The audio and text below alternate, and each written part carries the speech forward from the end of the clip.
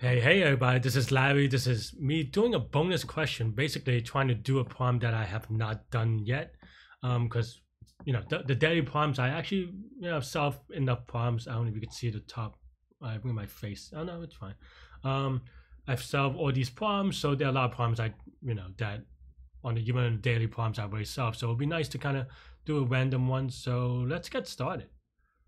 And hopefully they don't give me a premium one. Okay, and they do give me a premium one, so they have not changed the algorithm. But okay, there you go. Very quickly to the new UI, new problem. So let's get started. I hope y'all are having a great day. Finally, I don't know. We'll see what happens. I have some sinus things which are causing me to sleep not as well. But hopefully you're doing this problem with me, reading this problem with me. So yeah, let's see. Predict the winner. 486. Maybe it should be 580. No, what was it? 538, I guess is what I'm saying. But anyway, you're given an integer array nums. Two players are playing a game. All right, player one and player two. They don't even name them Alice and Bob or whatever. Just player one and two. I guess that makes sense. Okay, player one goes first though, which also makes sense. Both players start the game with 0.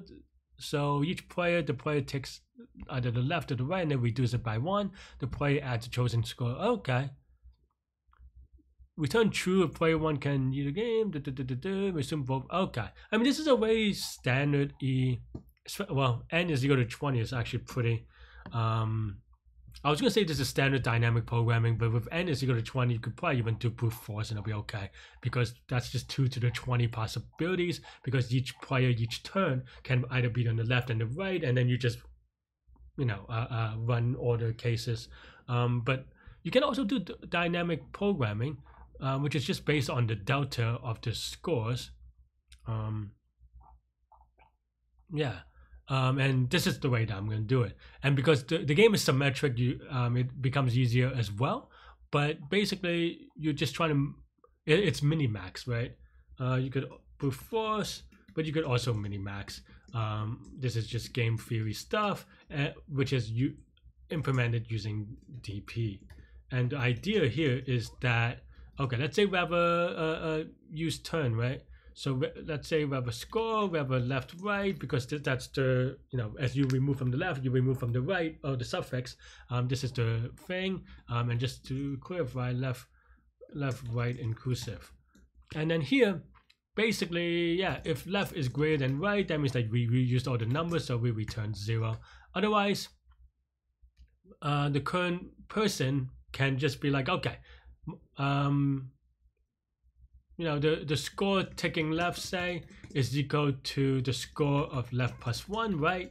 Plus, well, actually, it'll be num sub left minus this, right? Minus because now we want to maximize the score here, and we want to and part of that is just two parts of the game theory minimax, right?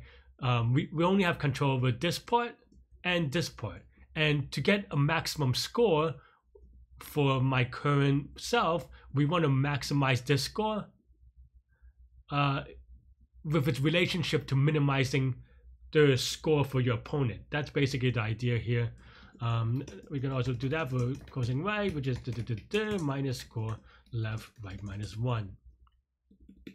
And then we just take the max of score ticking left and score ticking right. And that's pretty much it. I mean, we're going to talk about memorization, don't worry. But yeah. But that's basically the idea. I think technically speaking, you don't even need memorization because n is 20. Like I said, in this case, this is actually literally brute force if you get the game theory. So I expect this to be right. Yeah. Oh no. Oh, I returned the number. So yeah. So if tie is if player one gets the tie, then this is just this. I don't know why. I guess it converted the number to true or something.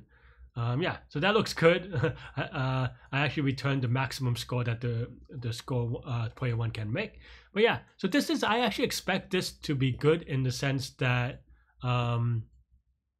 let's try it actually. Like I expect this to AC only because n is equal to 20, but they could have a lot of test cases which makes it slower. We'll add the DP anyway, regardless, but I'm curious whether the intended solution is to... Okay, so I guess that's really weird that they made it 20 if that's the case, because, you know, I mean, like I said, we were going to add DP anyway. The key idea behind dynamic programming, as I always say, and memorization, is that for every parameters, for every input, we get the same output every time. And here the parameters are going to be from 0 to n, right is going to be from 0 to n. It's not quite that per se, because, you know, there is an additional restriction that left is, you know, roughly this, right? So, but we can use this to approximate, especially since n is equal to 20. We don't have to worry that much about stuff. But yeah, so hash cache, not is cache. So hash cache, we set to force times n plus 1 just to be safe. That's what I always do, even though you know, maybe it's not necessary per se. Yeah, so we do that for that, and this is, if you watch me enough times, you've seen me done this a billion times now, but I still like to show it. This is basically what I would do.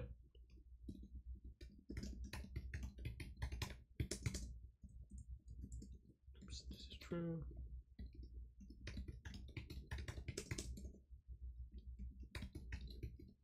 Yeah, and then now we can run it again. I guess we can also copy and paste this to the, so many things going on. Right, so that you can see that it happened quickly. Yeah, and then I just hit the submit button. Yeah, looks pretty good. Yeah, only be 56%. I guess this is part of memory allocation. But yeah, that's pretty much all I have. I know that maybe I didn't go that deeply into it, but mini-max is a very, very, very specific thing, so I don't know why everyone spent that much time on it. I would not expect it to be on interviews per se, though. Leetcode is a little bit popular on Leetcode, and it's a little bit popular on competitive programming. But yeah, the complexity in this case, again, is going to be n squared, because we have n squared possible inputs, maybe over 2, n squared over 2 or something like that, give or take. But obviously all of n squared, and in both time and space, because it's all of 1 after that. Yeah, that's all I have for this one.